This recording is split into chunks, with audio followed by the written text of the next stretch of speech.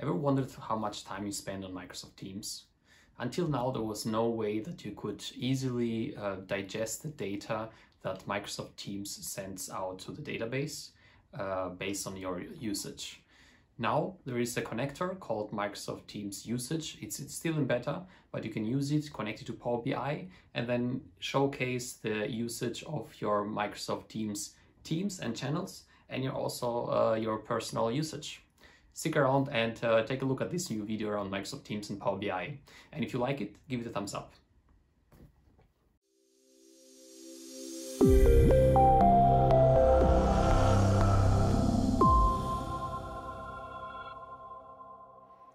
Hi, welcome back.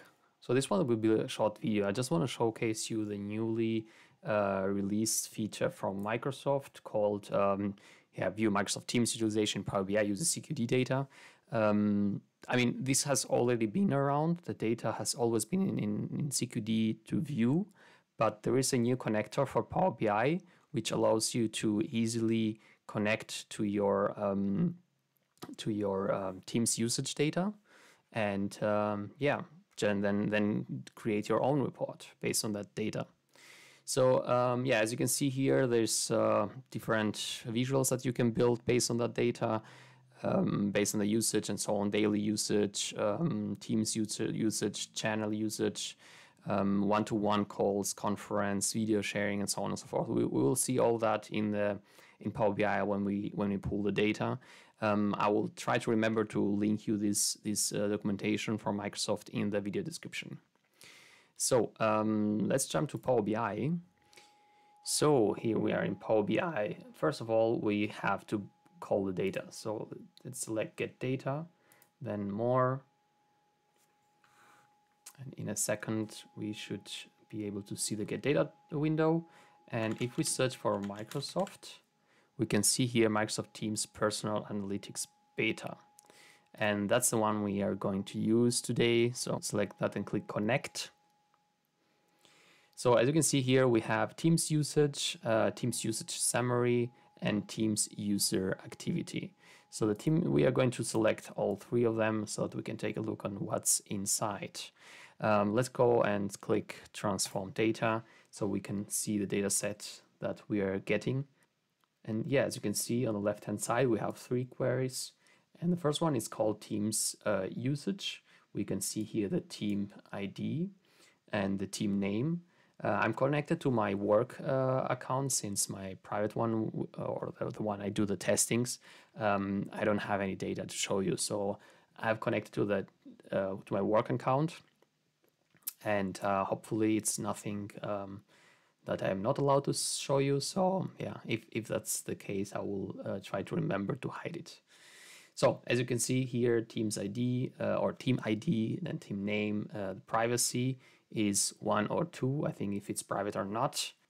So here we have the date also as well of that activity, and here's the usage. We have here post messages, reply message all 0, since I haven't been active on that team at all, and messages in the channel, the guests of that channel or the team, the mentions, reactions, so on, it's all almost 0. And if you scroll down, there are also different teams there where I have not been participating at all. And we have a Teams usage summary as well. Here are the different teams that have joined with their respective team ID. And the privacy, 1 is for yes and 0 is for no, I imagine. So 0 should be being not private, and 1 is for being private. And here's the start date and the end date. I think this is the date when I joined.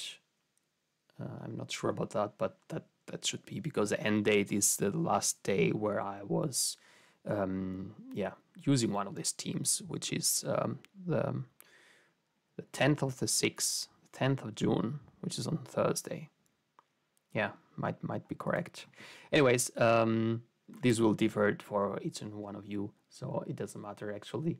But you can use them to, I don't know, showcase the usage, base, and date. Then we have the active users for each team and the active users for the active channels, and also the messages that I've posted in each of those teams, and then the reply messages, meetings organized. I haven't done any of that. Reactions, mentions, channel messages, and so on. Yeah, I have to say that I joined the company around this date, so I have not. I don't have that much of data yet. Probably one of my oldest colleagues should see something completely different here. And last but not least, we have the Teams user activity, which is based on me. And we can see that the date when I started using Teams, and this is my user ID, it ends with EC427. And I've checked in my, if you go to the Graph Explorer and do a GET request to my profile, we can see here that that's my user ID, EC427. Just to verify if that's me or not, and you can see it here as well. Yeah, so you can see here also the channel messages that I've been posting here and there, some 1 here, 2, 4, and so on. The reply messages that I've received as well, the post messages, chat messages, urgent messages, and so on and so forth. And we can see here the ad hoc meetings organized, the ones that you can just click on the channel and start a meeting. And this is the scheduled ones. And if you scroll to the right, we have some more data here. We can see the participated scheduled meetings, the ones I've been invited to. These are one-to-one calls for person, so not group calls, not conferences.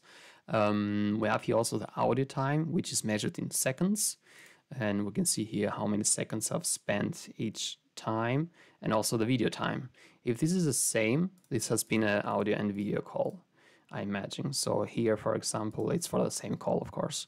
I've spent 7,000 seconds talking, and 4,400 of those I've also had my video turned on. And here's also screen sharing time. So we can see here how much time I've spent sharing my screen. In this call, I haven't shared my screen at all. Here, I didn't turn video on at all and didn't share my screen. Here was video and audio the whole time, but no screen sharing and so on, which it's pretty interesting actually. And yeah, that's it here for that data. And other activities 0 and 1. I'm not sure what other activity means, but yeah, if you know, just leave it in the comments. This is all pretty new to me. Yeah, so I'm not going to start building any visualizations based on this, because first of all, each and one of you has different needs. You either know how to use Power BI or don't. So if you don't know how to use Power BI, I don't think you will start with this data set. So go on and learn how to use Power BI, and then start building visualizations with your team's usage data. So for the ones who know how to use Power BI, don't need to me to show them how to put the visualizations with this data, since this will differ for each and one of you. Yeah, so that's it for this video. I hope you liked it. I think it's a pretty cool new feature, and yeah, looking forward to more to come. So thanks for watching. See you next time.